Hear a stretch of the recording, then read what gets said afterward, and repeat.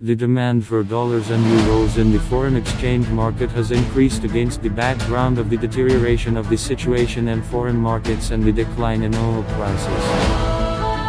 In addition, the ruble was negatively affected by the geopolitical background. In addition to the factor of approaching a long weekend and the loss of support from currency sales by large exporters after the end of the tax period, the ruble is negatively affected by the geopolitical background, said Viktor Grigoriev, an analyst at Bank St. Petersburg. In particular, a telephone conversation between the presidents of Russia and the United States is due to take place tonight. It is difficult to predict the outcome of these negotiations, and investors prefer not to take risks on the eve of a long weekend, which negatively affects the ruble, the expert added. Despite the current correction, oil prices still remain high, which leads to a moderate strengthening of the ruble. However, the dollar exchange rate is likely to end the year 2021 above the level of 74, the Bank of St. Petersburg predicts. From a fundamental point of view, at the moment there are no reasons for the weakening of the ruble, said the chief analyst of less than or greater than $2. Moreover, relative to the current levels in oil prices, the Russian currency has a certain potential for growth. According to the expert, it can be implemented at the beginning of next year, which will lead to a retreat of the dollar below. Despite the current correction, oil prices still remain high, which leads to a moderate strengthening of the ruble. However, the dollar exchange rate is likely to end the year 2021 above the level of 74, the Bank of St. Petersburg predicts. From a fundamental point of view, at the moment there are no reasons for the weakening of the ruble, said the chief analyst of less than or greater than $2.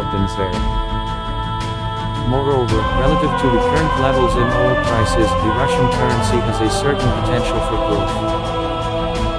According to the expert, it can be implemented at the beginning of next year, which will lead to a retreat of the dollar below.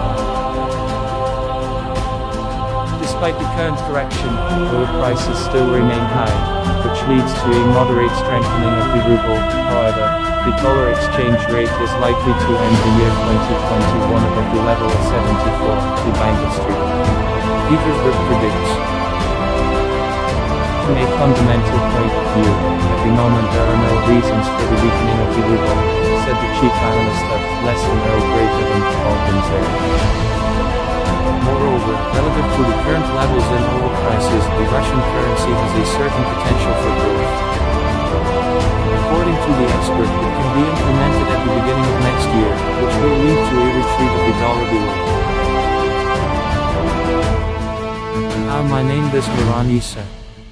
Today I will tell you what is happening at this time with the US markets. US stocks had their best day in 2 weeks on Tuesday, offsetting some of the recent losses as appetite for risky assets returned after 3 days of sell-offs. The S&P 500 index rose plus 1.8%, its best day since December 7, after it closed the worst 3-day stretch since September on Monday. The recent sell-off was caused by concerns about the impact of Omicron and rising inflation on the global economy.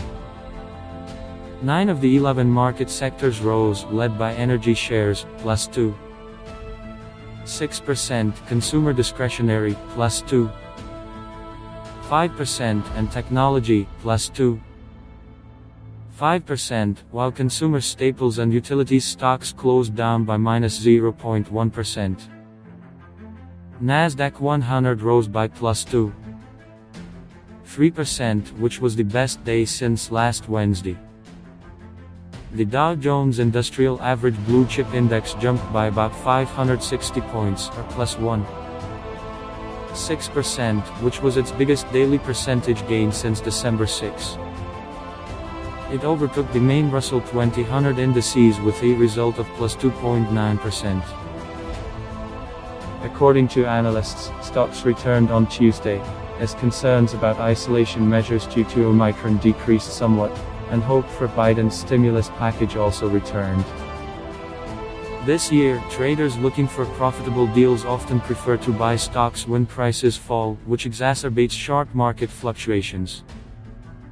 I'm not surprised to see today's rebound. The "buy on the downs" mantra is still with us, Dan Ai, Chief Investment Officer of Fort Pitt Capital Group, said in an interview. Although I still expect to see an increase in volatility amid the tightening of the Fed's policy. Biden warned that Omicron will lead to more infections among vaccinated Americans, but they are unlikely to get seriously ill. He called on schools to adopt testing for visits strategies so that children are allowed to go to school, and said he could lift Omicron-related travel restrictions to southern African countries. According to sources, the U.S. Food and Drug Administration, FDA, is ready to allow the use of pills from Pfizer and Merck for the treatment of infected patients with an increased risk as early as this week. Meanwhile, Boris Johnson ruled out stricter restrictions before Christmas, but urged caution. Natural gas prices in Europe reached a record after supplies from Russia to the Malnov station in Germany stopped on Tuesday. The suspension may be extended, since Gazprom has not reserved transit capacity for deliveries on Wednesday. The decline in supplies to Germany will force Europe to continue taking fuel from already weakened reserves. Higher costs and sub-zero temperatures also threaten to shut down industry across the region. Stock market. As stocks were recovering as risk appetite seems to have returned to the market. The S&P index rose 1.8%, the Nasdaq gained 2.4%. The oil and gas sector, it and manufacturers of durable goods, at the expense of casinos, hotels and cruise companies, became the leaders of growth. Only manufacturers of consumer goods and the electricity sector closed in the red. Micron Technology shares jumped 10.5% on optimistic forecasts. Chinese technology papers showed a rebound, especially worth noting Web, which soared by 6.7%. Brent futures rose 3.4% to $73.98 per barrel. Gold lost 0.4% to $1,787.52. The Arts Index added 1%, the Moscow Exchange Index strengthened by 0.7%. The ruble was trading in the range between 73.72 and 74.12 against the US dollar. Gazprom added 3.4%, of which an increase of 1.2% to 339.88 rubles occurred in the evening session on the news that the company did not book capacity for transit through the Malnov compressor station in Germany, as a result of which cash futures soared by 28% to new highs. Lukoil closed unchanged after rising 1.8% during the day. Rosneft added 1%. Novatek gained only 0.5%.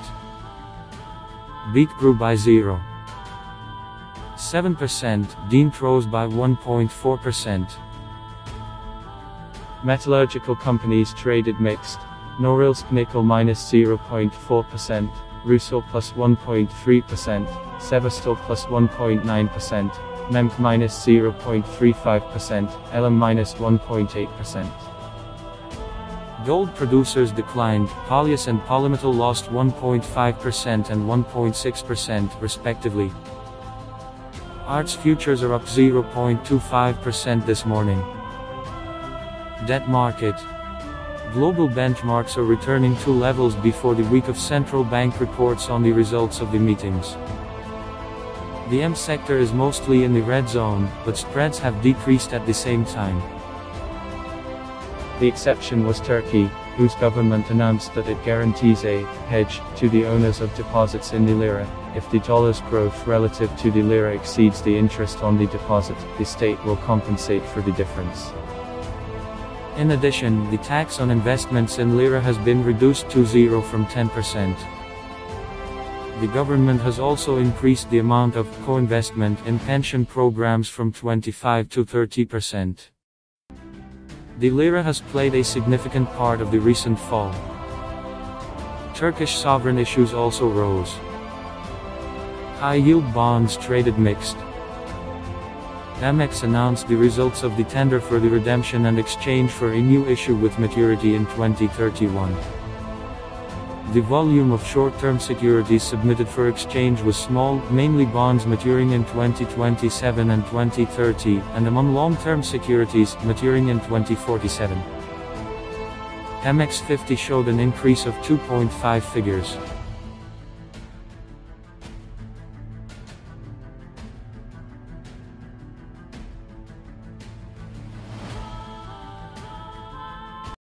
Hi, my name is Maranisa. Today I will tell you what is happening at this time with the US markets. US stocks had their best day in 2 weeks on Tuesday, offsetting some of the recent losses as appetite for risky assets returned after 3 days of sell-offs.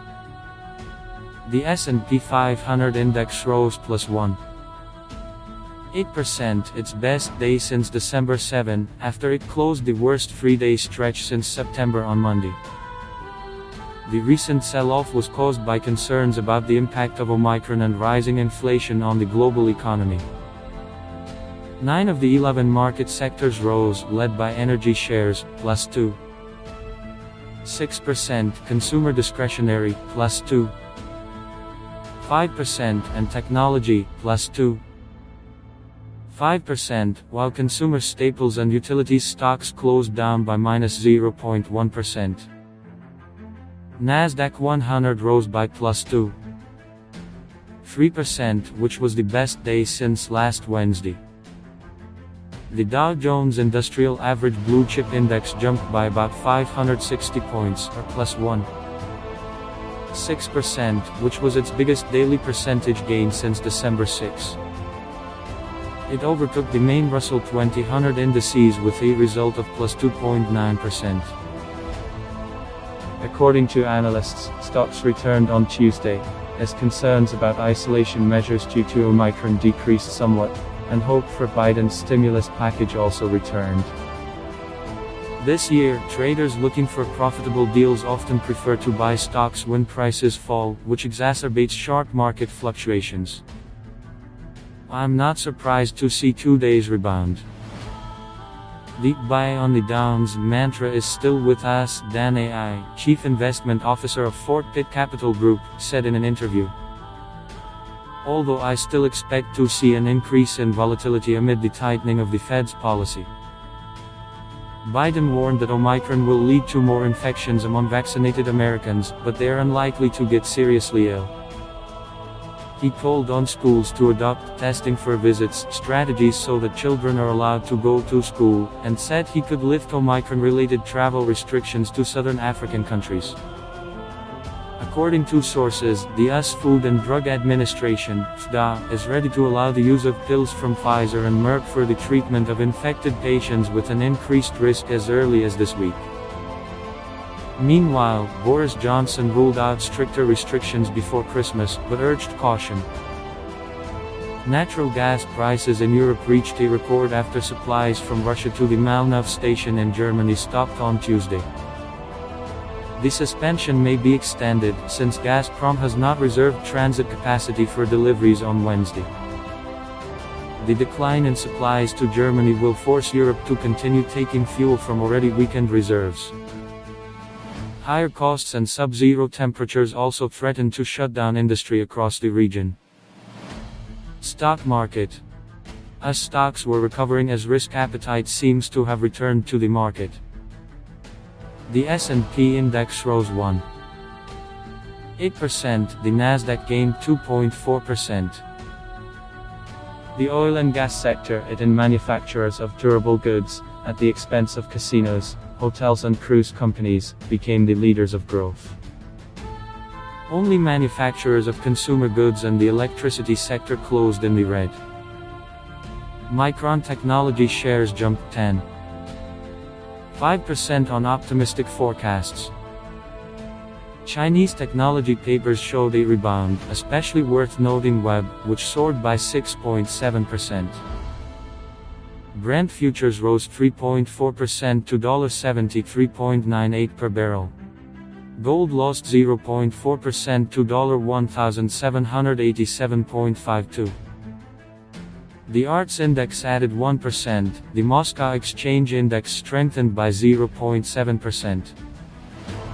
The ruble was trading in the range between 73.72 and 74.12 against the US dollar. Gazprom added 3.4%, of which an increase of 1.2% to 339.88 rubles occurred in the evening session on the news that the company did not book capacity for transit through the Malnow compressor station in Germany, as a result of which gas futures soared by 28% to new highs. Lukoil closed unchanged after rising 1.8% during the day. Rosneft added 1%. Novatek gained only 0.5%. Beat grew by 0.7%. Dient rose by 1.4%. Metallurgical companies traded mixed. Norilsk nickel minus 0.4%, Rusal plus 1.3%, Sevastol plus 1.9%, MEMC minus 0.35%, Elam minus 1.8%. Gold producers declined. Polyus and Polymetal lost 1.5% and 1.6% respectively. Arts futures are up 0.25% this morning. Debt market. Global benchmarks are returning to levels before the week of central bank reports on the results of the meetings. The M sector is mostly in the red zone, but spreads have decreased at the same time. The exception was Turkey, whose government announced that it guarantees a hedge to the owners of deposits in the lira. If the dollar's growth relative to the lira exceeds the interest on the deposit, the state will compensate for the difference.